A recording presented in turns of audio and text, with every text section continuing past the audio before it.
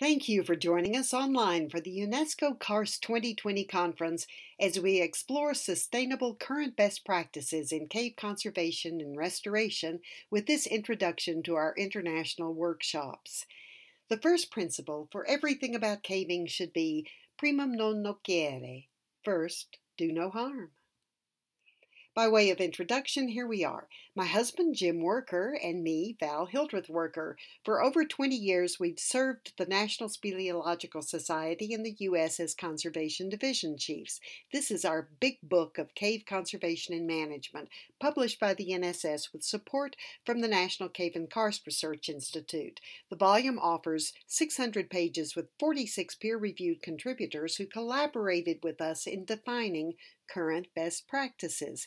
The book describes sustainable, state-of-the-art, science-based theory, strategy, and a lot of nose-to-the-flowstone practical techniques.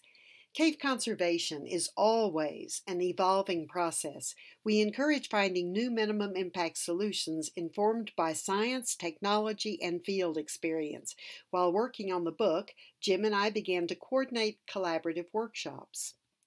We've conducted seminars, workshops, and training events for various federal, state, and municipal agencies, universities and institutions, conferences and events, corporate sponsors, show caves, private landowners, conservancies and nature preserves, as well as UNESCO World Heritage Sites. We work in close collaboration with an individual or a small team who know the cave venue. Our collaborators coordinate the logistics, speak the language, understand the workshop participants, and work closely with us in planning and presenting the workshops. It is an honor and pleasure to partner with these fine cavers from around the globe and with all of you as partners in international cave conservation. As examples, we'll use detail from three very different workshop events. With our partners from Brazil, left to right, Vitor Moura, Luciana Alt, Augusto Auler, Jim Werker, and me. We prepared and conducted a 7-day international training course using 2 show caves in the Brazilian state of Minas Gerais. The workshop was held in Gruta Macané and Gruta Redemato and was sponsored by the Instituto de Karst, Brazil's Karst Institute, and Anglo-American Mining Company. Through an intense application process, 30 participants were hand-selected for this first training course from among federal, state, and private environmental protection professionals, mining company officials, biologists, geologists, and archaeologists from academic, federal, and private venues, plus environmental lawyers, show cave managers, interpretive guides, and cavers. Each day we had 2 to 4 hours of classroom theory and activity. For some, this was their very first look at a cave map. Every day we spent many hours in cave with small teams identifying issues, making decisions, assessing impacts, and getting in there with hands-on success in addressing a variety of nose-to-the-flowstone applications with the accompanying frustrations and the rewards that come from long hours of mitigating human impacts and giving back to a cave. Teams adapted their plans and techniques as they encountered unexpected situations while performing the tasks. 7 days provided plenty of time for trying out a variety of real-time restoration and management methods, and gave us great one-on-one time for questions and interaction, group discussion, thinking through challenges, considering options, exploring sustainable solutions, impact mapping to identify issues and plan strategies for restoration, organizing team presentations.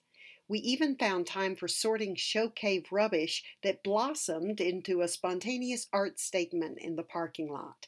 With brick and rubble removed from the cave, this team made a structural statement representing the Macané cave entrance. Lata lixo, Portuguese for trash can, a contemporary art photo message to the public.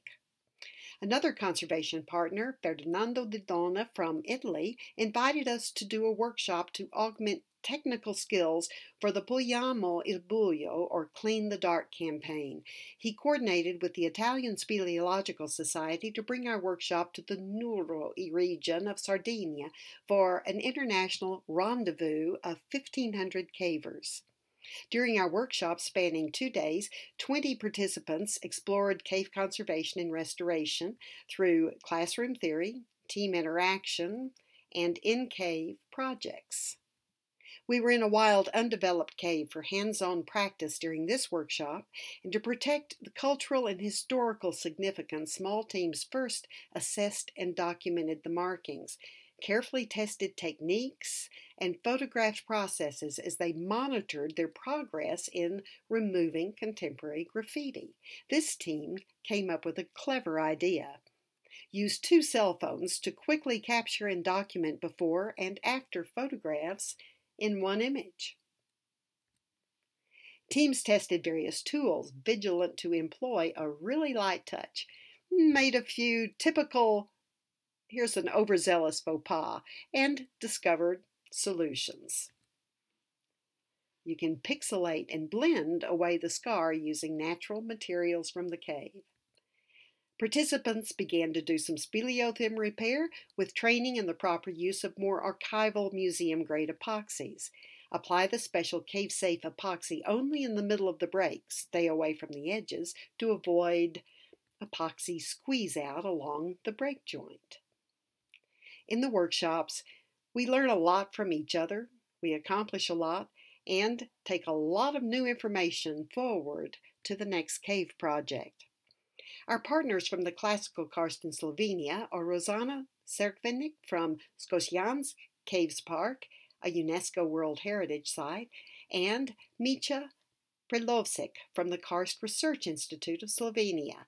Together, they organized the logistics for our workshop, which was held during the International Conference on Sustainable Management of Show Caves at Skosiansky Yama. They arranged for national TV coverage of the full in-cave workshop, with participants initiating projects in flowstone cleanup using only brushes, sponges, water, and clean exam gloves, photo documenting progress and techniques, mitigating footprints. If the impact results from anthropogenic activities, then fix it or clean it up. However, if the impact is from natural occurrences, like the drip marks at the top of the image, then we usually leave it be. Footsteps can be camouflaged by retexturing to blend the imprint, because visible footprints will invite others to follow, and the imprints will increase. Participants removed old piles of spent carbide. We demonstrated an introduction to speleothem repair. And in the classroom, we explored other speleothem repair techniques and the necessary archival products and materials. In-cave removal of clearly contemporary graffiti, working in teams to test the techniques and achieve tangible results, inventory assessment of anthropogenic impacts, photo document and monitor work in progress, and plan future ongoing restoration events.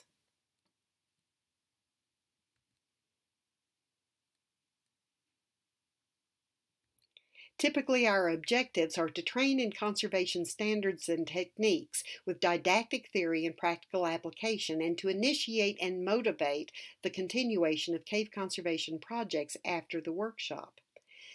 Our workshops help advance cave conservation practices that protect natural and cultural heritage. Sometimes people ask, can you really restore a cave? Yes, cave environments can be restored. We can't take a passage back to a completely pristine state, but we can restore it to a former condition. We can help promote a return to ecological balance. Here's an example. Human activity can introduce harmful things into cave habitats like industrial particulates, lint, residue. Over time, the anthropogenic impact builds up and changes the native cave ecosystem, but it can also be cleaned up, and the spelean habitat can be restored to a former condition. Here's how we found this cave entrance. Yes, graffiti can be cleaned up, but only after careful inventory and assessment for cultural and historic markings. Contemporary graffiti is laboriously removed and the cave is restored to a more natural state. A cave pool before we cleaned it, with silt left behind by careless footsteps tromping through the clean aquatic habitat, and after delicate restoration to a more pristine state. Here's how we found this broken stalagmite. Formations can be repaired to stand or hang strong again where they originally grew. In this final section, we'll introduce a few of the minimum impact guidelines from our workshops. A PDF with bullet points for generic minimum impact caving is available with this presentation. Each spelean environment is unique. Workshop participants have developed protocols for specific caves and protocols for specific disciplines in speleology. Always look before touching and think, what will I damage? Is this a necessary hold? Learn to use minimum impact caving techniques. Dirty gloves leave imprints on handholds and cave walls. Instead, use the cleaner back of your glove. Sometimes all we need is a knuckle or a fingertip for balance. And after restoration, use a clean exam glove and touch only a small spot. To protect pristine areas in caves, use clean powder-free vinyl gloves and then move gently and efficiently through the special area. Catch your crumbs and carry everything out of the cave. There's no need to introduce more organic carbons into often low-nutrient cave environments.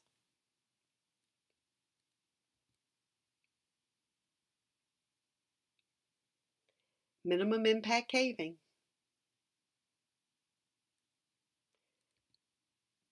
Reduce the need for cave restoration.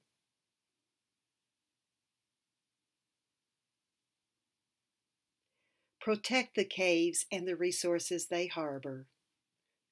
We thank you for joining us, and we welcome your questions and discussion. So please feel free to contact us with ideas, comments, questions, workshop concepts. Jim Worker at caves.org and Val Hildreth-Werker at caves.org.